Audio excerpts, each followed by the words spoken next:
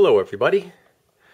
There are some pretty awful videos out there on how to remove the TCON board from the Samsung LNS4692DX /XAA. I had this set open and I was just getting ready to button it up, and I thought, you know what, I'd just shoot a video to just help some folks out in getting the TCON board out correctly. By the way, if you're removing the TCON board because everything you've read says that if you have backlight and you have audio but no picture, replace the TCON board. Well, in my case, that's exactly the symptom I had. I had audio. Sometimes I had a brief picture. I had backlight that would initially turn on and shut off. And it turned out not to be the TCON board. It turned out to be two boards. One, the power supply had an issue. Be sure to subscribe to my channel and you can see the video I posted out there which shows the voltages that you might want to check on this power supply. But in my case, it turned out to be a bad inverter board. So there's one here on the right and one on the left. The one on the right I'm still working on a little bit, but I know that's the issue. I've swapped the good board in and it works. But this video is really all about how to remove the TCON board correctly. So the first thing you want to do, there are 4 screws across the top here holding this bracket in. So 1, 2, 3, 4. And what you're trying to do is you're trying to get to the screw. You can't see it, but it's located right here in the center of the TCON board. And there are all kinds of bad ideas out there. Drill a hole through the top of this to access that screw, come in with a pair of vice grips, grab a hold of that screw. It's a lot of work to get it off the wrong way. So all you do is you loosen up the bolts with arrows here, the shiny bolts with arrows. So there's one here, there's one over here, one here, and one down here. I would loosen up these 2 bolts right here, or 2 screws directly below the main control board and below the power supply. Come over to this side, there's another shiny silver screw here, here, and here.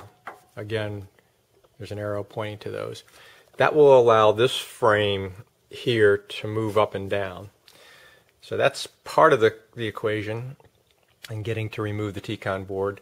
The other part of the equation is loosen all the screws holding this frame. So there's, I don't think the one in the corner matters, but the ones running down the side, so there's one right here,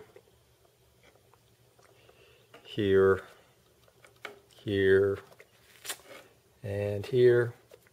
There may be some across the bottom, but you loosen those up, and then similarly up along this side. You loosen those up. Again, I don't remember whether you take the corner one out or not. But that will allow everything to lift up. You got to remove the 4 screws protecting the TCON cover. When you get the cover off, you're going to see there's this one connector here. There are 2 ribbon connectors here at the top. You got to flip a little latch up with your fingernail and gently remove those ribbon cables.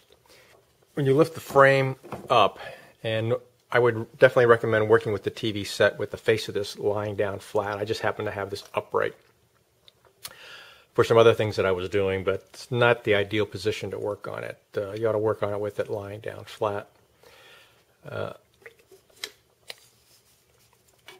But once you're able to lift this away, you'll be able to remove the cover. So that's the reason for removing these silver screws. It's so you can get access to take the cover off. Once you get the cover off, you'll see there's another cover underneath, and it's the screw back here that you're trying to get to. So then you'll be able to lift the whole frame up from the set just an inch or 2 and access that screw right about here with your screwdriver. You only need to lift it this far You don't need to lift it all the way out. You need to lift this frame here about 2 inches, less than 2 inches. Call it 1.5 inches to be able to gain access to this screw. So once you get that screw off, the cover that's underneath here will be able to come off. And then lastly, when you put it all back together again, it's pretty likely that the adhesive on the back side of this foil is going to be compromised.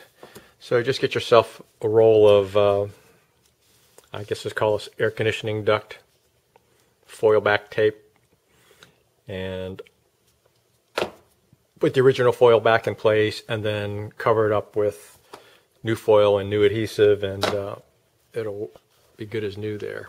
That's how you gain access to the T-Con board. And again, if your symptoms are audio, you have audio, no picture, backlight turns on briefly.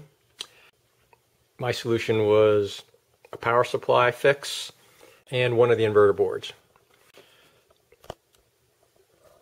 Hey, if this video helped you out at all, I'd really appreciate a subscription to my channel. Thanks for watching.